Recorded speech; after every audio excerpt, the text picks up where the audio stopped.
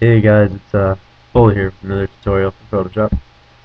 Uh, People have been asking me which version I use. I just want to tell you it's CS3 right now. That's all I need so far.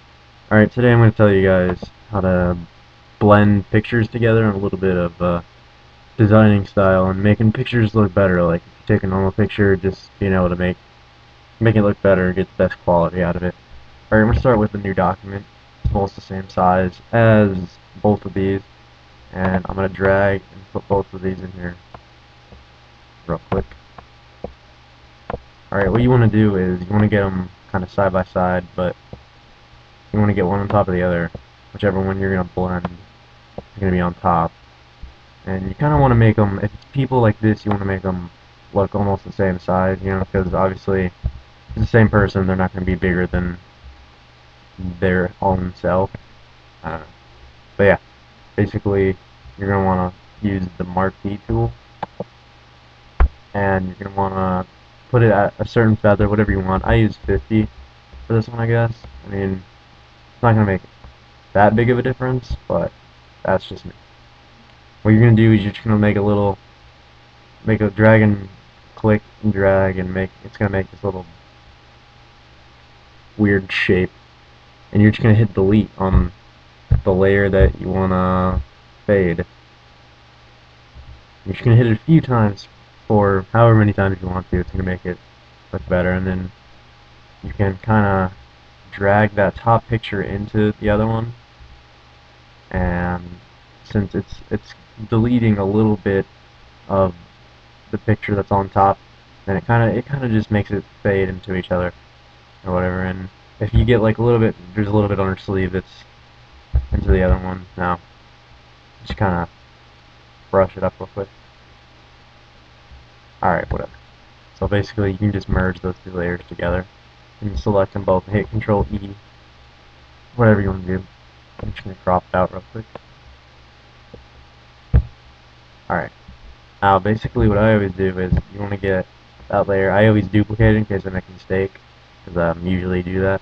And the first thing for making your picture look better, you want to go to Image Adjustments and go to Curve.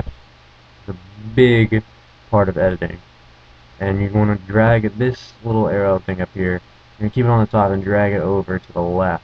It's going to make your pic brighter. Now calm down, it's not going to look like this. Everyone usually freaks out. You're going to want to click this. What this is doing is you're going to want to find the darkest part of the picture. And you're going to want to look for it, and it'll show which part is darkest in the top color box.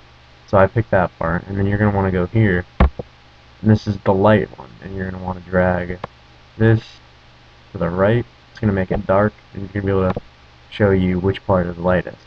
Basically, right here. And then this middle one is for gray. You're going to want to find the most neutral color in the picture. I think it's probably around here somewhere. Ah, there we go. Alright. So basically, that's the curves portion. I mean, it looks a little better. Gives it more of a color. You can just delete that bottom layer and then make another one, actually. You can just hit Control J as well. Then you want to go to Image again and go to Adjustments. Go to Shadow and Highlight. Another big part. Basically, the amounts of the shadows, you want to have it basically always at 25. You can save your own defaults here. I think usually it comes out like this. You're going to want to show more options. Because you can kind of mess around with it. It'll make it look better. Whichever you think. I mean, it's up to you, but I'm just trying to show you like how to get yourself started. Do that. It's a little bit better. It looks a lot better. Alright. I always delete that bottom layer just because it's not going to make much of a difference anymore. And now, usually, if I'm doing a little picture like this, I'll go to layer your style here. And I usually put it on like soft light or something like that. I mean, you can kind of mess around. They're all a little different. But soft light, usually put it around 50% probably. And that makes it look a lot better. Gives it more of a creative look, if you want to say. And basically that's it. I mean, anything else to think of? You can always mess around with levels or do your auto levels. Auto levels usually suck though. I mean, if you know what you're doing and you're gonna do it like that, then it's gonna look best, obviously. But otherwise, I'd kind of do whatever makes you happy. Do what looks best. You know what I'm saying? I'm not trying to be. I'm not the best, obviously. Just trying to help you guys out.